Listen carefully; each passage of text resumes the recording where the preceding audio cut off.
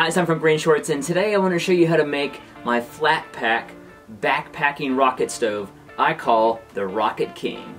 Stay tuned. Welcome back, subscribers. If you haven't joined us yet, you can do so by clicking on the GreenShortz icon that's going to appear in the bottom right-hand corner of the screen throughout the video. I'm at my local scrap metal yard. I'm actually looking for a piece of metal here to use to build the rocket stove project. Let's see what we can find. This shelf might work.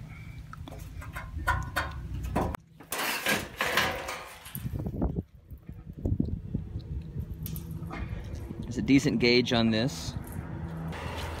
I want to get at this big piece of sheet metal here and see what this is all about. It's a drain pan. Looks like about the same gauge, but I like that it's raw. I'm gonna take this. I'm gonna take this to the front desk and see how much they're gonna charge me for it. Hopefully it's about the same amount of the $2.70 I just got paid for aluminum cans. We'll see if it's an even trade.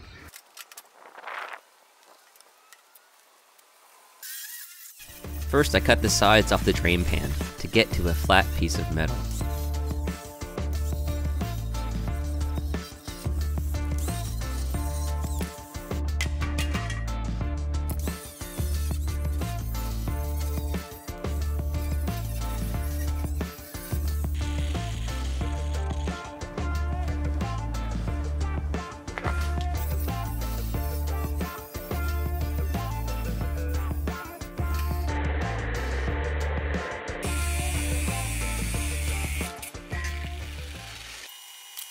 Next, I print out the plans and trim close to the lines.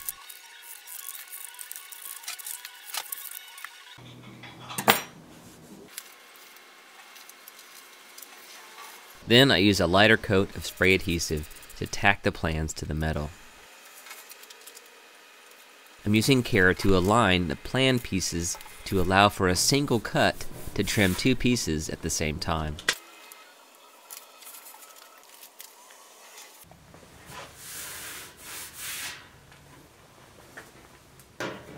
The piece of metal needed for the Rocket King is approximately 12 inches by 24 inches. Next, I cut out the stove pieces using my jigsaw with a metal cutting blade.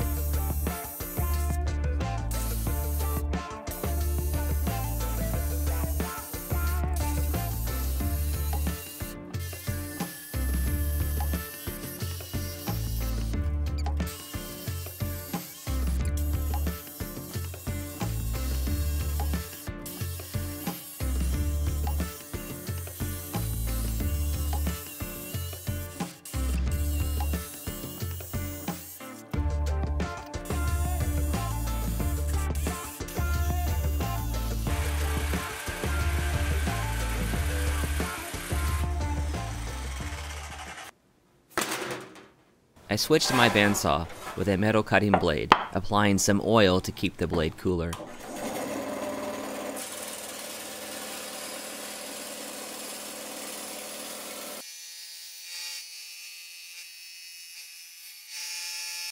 The bandsaw was cutting much faster, however after a few cuts, the blade was dulled.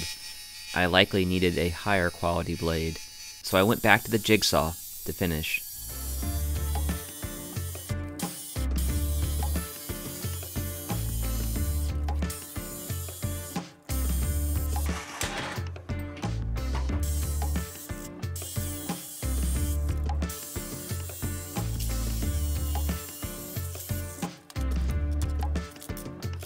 Once the pieces are cut, I file the edges to remove any burrs.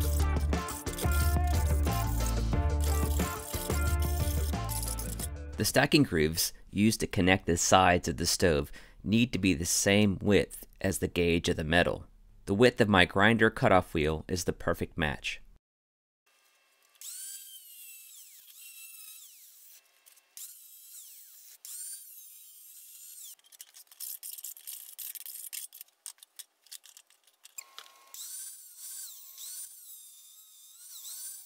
Once the grooves are grinded, they're cleaned up with a jigsaw.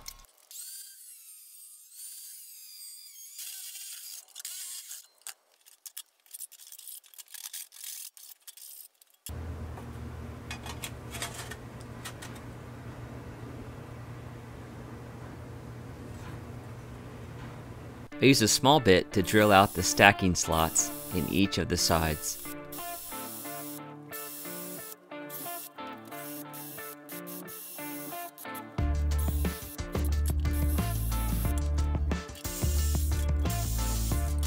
Once the slots are drilled, they're also cleaned up with a jigsaw. Next, I drill out the hole in the firebox and cut it out.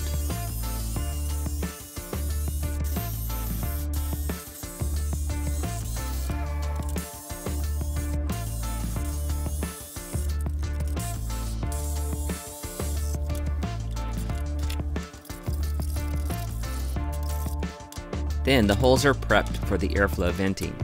I use a steel screw to center each hole.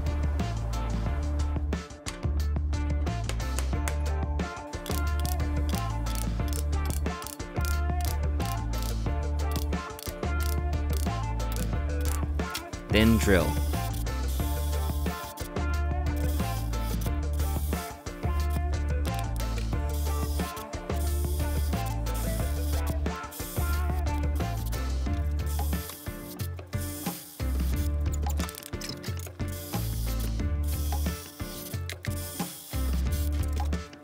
I use a flat blade screwdriver to deburr and then the file to smooth.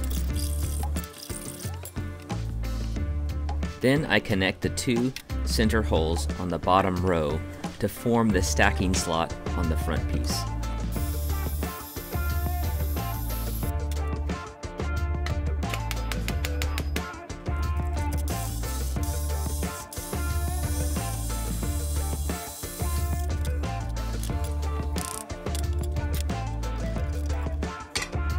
The same method is used for the venting holes in the firebox floor.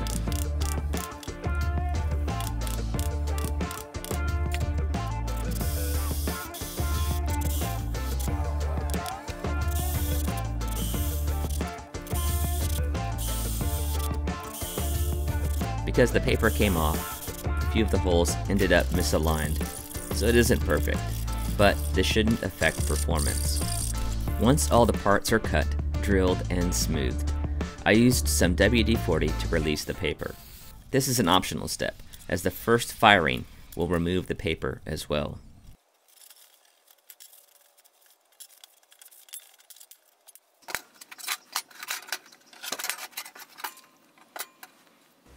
A 20-degree angle is bent into the tab of the firebox floor. To assemble the Rocket King, the four sides are slotted together.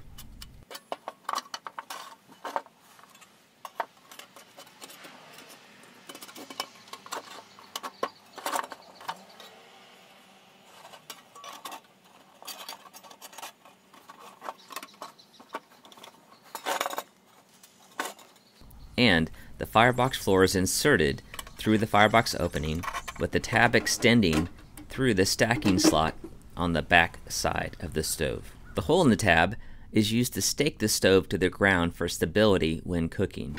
The grooves in the sides of the firebox floor lock down into the curve of the firebox.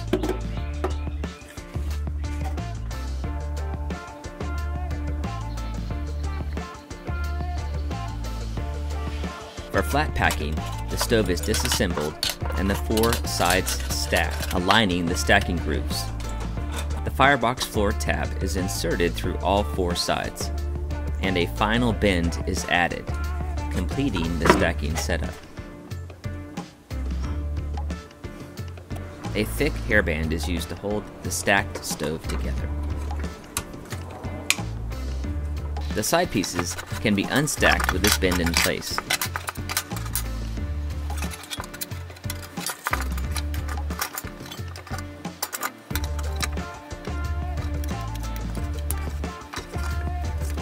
There you have it, the Rocket King, a flat pack backpacking rocket stove.